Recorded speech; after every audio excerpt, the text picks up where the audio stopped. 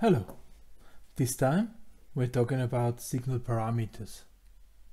Okay, we're talking about signal parameters. We talked about digital signals. There are two things of how to transfer digital signals. One is parallel, it's called parallel, and one is called serial transfer. Parallel transfer means if I want to transfer 1 byte, I'm using 9, let's say 9, 1, 2, 3, 4, 5, 6, 7, 8, 9 lines. Okay, why 9? 1 is ground, and the others are bit number 1, 0, bit 1, bit 2, bit 3, bit 4, bit 5, bit 6, bit 7, yeah? And so on. And on the other side I have the same.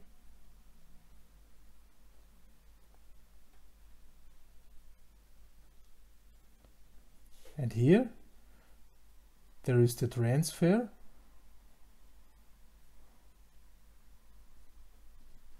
of the signal, every bit on its own, yeah. So we need to be getting some, on every line we have some pattern reflecting 1 byte after the other transferring, yeah. Parallel data of whole byte is shifted in parallel, yeah? On the other hand, I have a serial communication. I only have 2 lines. One is the data line, one is ground. Yeah. Ground is clear, this is the same. Ground, ground. And on the data line, I first set on byte number 0, then byte number 1, bit number 1, bit number 2, bit number 3, bit number 4, and so on. One after the other goes on the data lines. This is the data. Okay, one after the other. That is why the bits are transferred serial. Yeah. So here needs to be some logic. Yeah, needs to be which is transferring 1 byte, stacking and multiplexing this to the line. And on the other hand, I also need something which is then serving the bytes to the slots of the, serving the bits to the slots of the byte, and after the byte is ready, shifts further. Yeah? So in here serial, I need to have some logic. Yeah? Parallel. Speed. Speed is here. Huh? Disadvantage: more cables, more wires, more cables. Huh? Disadvantage: the thing is, those cables, they are not alone. Those wires, the single lines, they are not alone. They're usually in a thick cable. Yeah? And if 2 wires are going parallel over a prolonged way, yeah, then whatever is on here will also be a little bit on here, and also be a little bit on here. So we have some coupling between the lines, yeah, übersprechen. And we have some coupling between the lines, and if the line is getting really long, yeah, this coupling is strong enough to disturb the communication. Yeah? So here we have limited length. Yeah? Just some meters. Just meters. Just some meters. Yeah? This is the parallel thing. Depending on the frequency here, high frequency parallel systems, they have just centimeters. Okay? And here the big advantage here is only two cables. Can be transferred wide, transferred over kilometers if necessary. Kilometers is already a little bit exotic, but far further than here. Yeah. The disadvantage is slower, and we need some logic to function. These things here, we need these things here that this is working. Parallel, serial. Both parts are still in use. This is in use where it does not need to be very far but very fast. This is in use where it needs to be farther than some meters, than 2 meters, 3 meters. This is used in field bus technology. This is usually used in parallel bus technology inside the computer, for instance, between the memory and the CPU. These are parallel buses where da spielt die Musik. There the data transfer is high. Serial bus systems are for longer time, for longer communication. For instance, Ethernet. Serial bus system in the PC, Ethernet, typical. Parallel serial communication.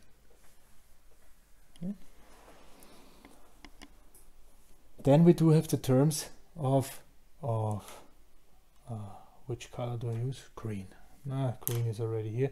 I use orange. Orange is good. Simplex. Then we have half duplex.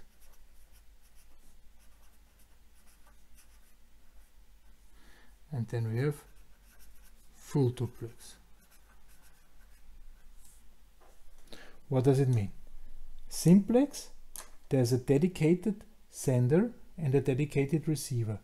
The communication is just in one direction. Okay? Half duplex means every communication partner can talk or listen, but not at the same time. And full duplex means every communication partner can talk and listen even at the same time. So maybe this would be the ideal conversation between two humans. One is listening, one is telling something, and then the other one is telling and the other one is listening. This is half duplex. If we get into a fight, then we have full duplex. Both are listening and talking at the same time. Shouting maybe to each other and listening what the other one is shouting and shouting to themselves. Full duplex communication.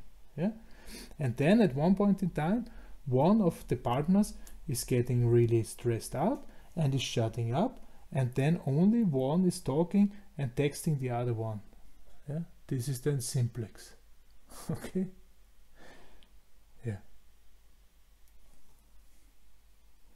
Simplex, half duplex, full duplex communication. In full duplex communication here in serial mode, we usually have a transmit line and a receive line, so we have 3 lines. Just made it pointy, and right here for full duplex. Usual for full duplex. One is transmit and one is receive, and usually they are cross to each other. Communication, art of communication. Then we do have a distinction between if there is one communication partner and there's the other communication partner. And there is one connection between them, only one. This can be simplex, half duplex or full duplex, does not really matter, but there is one point and there's the other point in communication. This is called a point-to-point.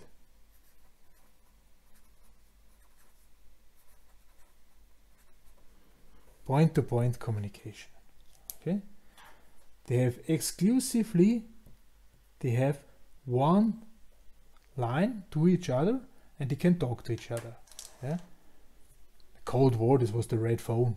Yeah, the red phone. If the American president wanted to call the president of the USSR, he just has to pick up the receiver, and then he has not to dial a number. Hey, what's the number of the USSR? No, red phone was a point-to-point communication. Okay, point-to-point communication. Then there is the possibility that there are several communication partners, and all of them are sharing one communication device. They are sharing one communication device, and this communication device is called a bus. So a bus communication device usually means there are more partners which can talk at the same communication device. There are parallel buses, parallel buses. For instance, like I've mentioned in our computer, the parallel bus between the memory, the CPU, the graphics GPU, and so on. There are several communication partners which transfer the data over this parallel bus. And there are serial buses, for instance, field buses, where this is, I don't know, a PLC, automation station, a sensor, and so on, and everybody can place its communication on this serial bus. Of course, you have to take care somehow who is talking and who is listening. This is then depending on the bus, on the type of bus you're using. But basically, that's bus system. So there are parallel bus system like PCI bus, SCSI bus, for instance. There are serial bus systems, like usually field bus systems, or Ethernet. Ethernet is also a serial bus system. How sensors are cabled, or how communication measurement devices are cabled. A lot of things are cabled that way. So there is one measurement station, and this has point-to-point connections to every sensor. Advantage of this system is that every sensor can be measured individually, and maybe can be coded also individually.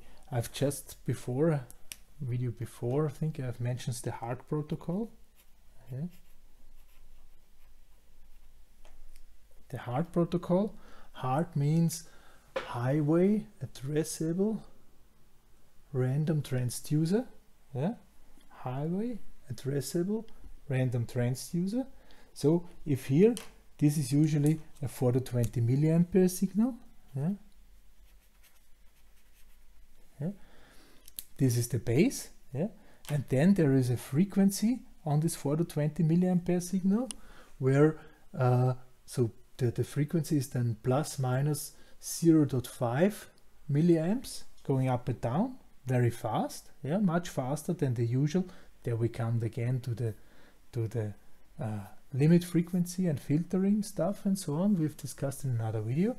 But on this HART protocol, we have a high frequency of plus minus 0.5 milliamps around the current value. And if this high frequency is a frequency of 1 to 2 kilohertz, this is a 1. And if this frequency is 2.2 kilohertz, then this is a 0. This would be the modulation.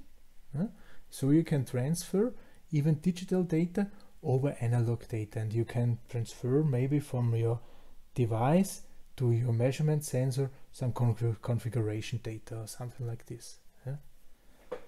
This is then point-to-point with HART. That's very common. HART 4 to 20 milliamps is very common. Still very common. Because, like I said, the big advantage is the electrician of the unit, of the machine, of the company is coming there with this measurement device, opening the line, measuring the signal, sees if this is plausible or not. Yeah? However, there's big cabling effort. Yeah? But a lot of times it's just a refit or something like this, and the cables are already there. Yeah? The cables are already there.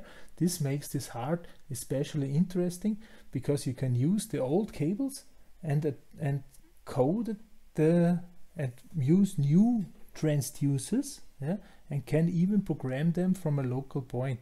So you have somehow a point-to-point connection with a little bit communication above it. Yeah? Intelligent sensors, then usually we have them on a bus. Yeah? They are just members on the bus. You add them to a bus, you add a new temperature sensor, add them to Profibus or Ethernet communication, it doesn't really matter. Yeah, add it to the bus and it's sending already its data on request maybe or from its own. It's up to you, it's up to the thing. Yeah? Then you just have to take care that the maximum number of allowed participants on the bus is not exceeded. Yeah, that's the word I'm looking for. That the maximum number of participants is not exceeded. This you have to take care. Yeah? But I mean, these are two wires, right? The cabling is much less. That's the big advantage. When it comes to communication, it depends a little bit where you are. On very low levels, so if you're very close to the process, yeah, very close to the process, you need to react in milliseconds. Then this communication has to be really fast. Yeah? But usually those elements which are very process close to the process, yeah, they have to deal with not that big amount of data, so you can transfer it very fast. Yeah, like I said, milliseconds. The higher you get in the hierarchy, yeah, so I don't know, if there are several machines and I want to see the data of this and that machine, yeah, okay, then I have to wait 1-2 seconds, yeah, until I get the data. It's no issue. Yeah, then the transfer of data might be a little bit slower. And if I'm at the top of my company, then it takes minutes and even hours until I get the data. Yeah? Until all this data is gathered somewhere, mixed in some software and presented to me, it takes a little bit time. Yeah? So depending, very close to the process, I react in milliseconds.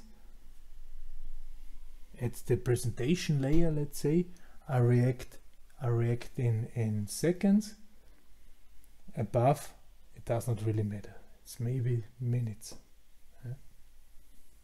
That's it for the time constraint. Okay. Next time we want to talk about field bus systems. Okay. For this time, I think that's enough for this time. Thank you very much for listening. Goodbye.